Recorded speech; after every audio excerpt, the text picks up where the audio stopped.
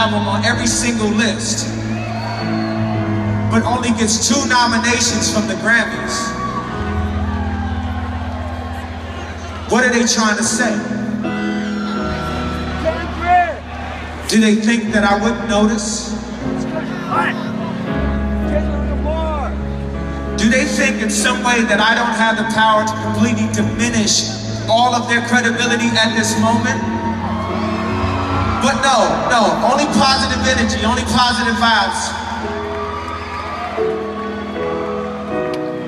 But when you see me talking about what people are doing, when I say marginalize, when I say box in, when I say hold back, when I say people are afraid of the truth, that's one example right in front of you. And people come to me and they congratulate me. Yes, sir.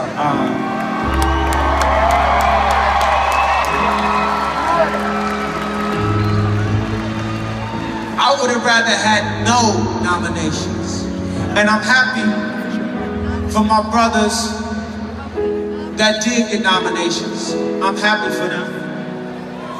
And in no way do I want to diminish anyone's moment.